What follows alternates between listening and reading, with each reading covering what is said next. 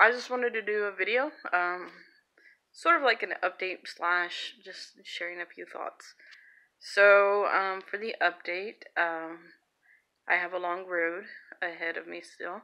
For those of you who are new, I suffer from chronic Lyme disease. I am not treating it at all. I last treated it in 2015, and so it's been almost 3 years of not treating, or four, give or take, I don't know. And I also suffer from other things that had kind of been sparked by the Lyme, which is IC, which is interstitial cystitis. I also suffer from, I have a fractured L5, and I think I'm going to be doing physical therapy sometime in the future and getting a steroid shot, which I'm nervous about because it makes the Lyme fed by the stuff that's in that steroid, which makes it very painful throughout the body. I already suffer with pain every day, and it can increase. It's not fun. But also last year in November, I think I went to try to get disability because I'm unable to really work. I am struggling with chronic fatigue syndrome, which is another thing with Lyme. So I have to sleep as much as I can. I'm insomniac, so it's hard for me to sleep um, at times when I need to sleep. And also with my interstitial cystitis, I'm having to use the bathroom more than normal. And also, I'll do another video to kind of break down what these things are if you want to know what they are. But anyways, I was notified last week on Friday, I believe, that I was denied, which I'm not sure yet what the next step is, but I'm hoping that we can figure it out.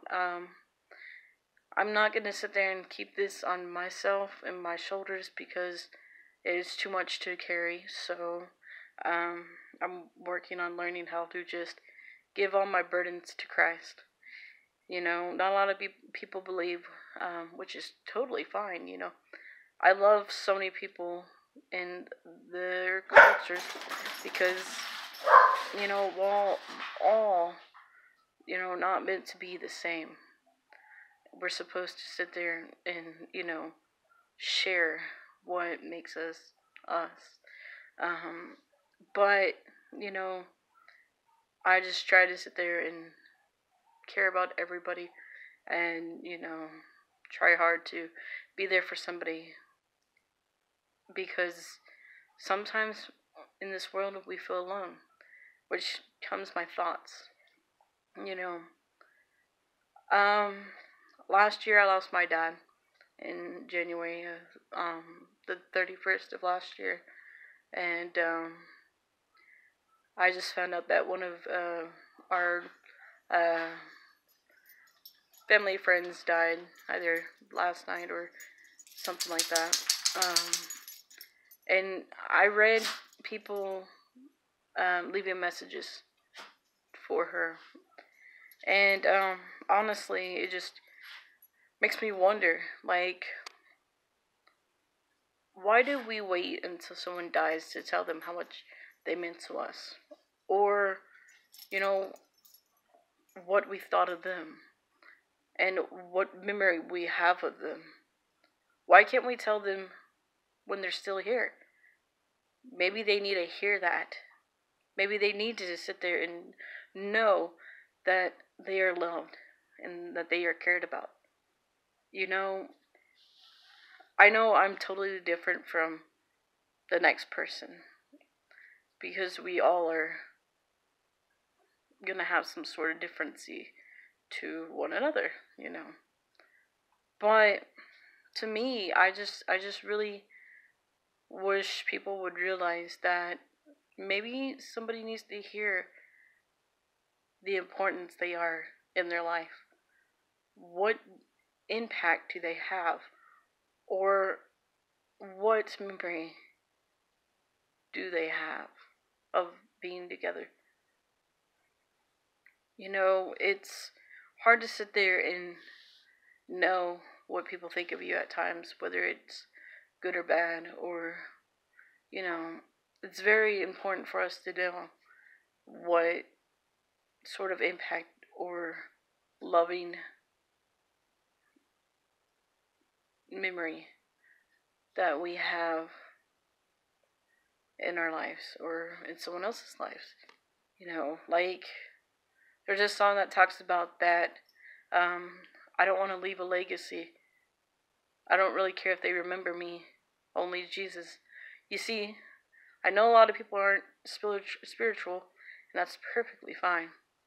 But to me, it's like Jesus died on the cross for our sins. He made us new. God sent His Son to sit there and go through torture for us so we can come to Him one day. You know, that's pretty awesome, you know. But I'm certain that He, God made us to sit there and be able to take care of one another. To sit there and pick someone up when they are down on the ground. Lift their spirits. Don't just sit there and walk over them and not help them. To me, I think it's important that we show the people that are in our lives the importance of what they are to us. Because how are they going to ever know when they're not here? So, this is a challenge, you know. The challenge is to tell your brother, your sisters, or brothers, mom, dad, friend, boyfriend, girlfriend, whatever, grandma, grandpa, anybody that comes in your path that makes some sort of impact in your life, what they mean to you. You can write them a letter. You can send them a song that comes to mind of them in your lives. You can message their friends and family and ask them to tell you a few things that they have on what they think of that person. For my Christmas idea, I messaged my friend Brenda's family, her sisters, and a few of her friends, and asked them to tell me what they like about her, what she means to them, and gave that to her as a gift because one night she was having a tough time because of someone she knew died, and she was wanting to know what someone would think of her when she's gone. So my idea was, why wait? Why wait for that day? Nobody knows their time. Nobody knows their day. Nobody knows the hour when their last breath is going to be drawn. So please just sit there and show somebody the importance they are to them. You can make one person's day, then they can make one person's day. It could be a chain reaction. So, again, I challenge you to tell somebody that's in your life what they mean to you. So, that's my challenge. See ya.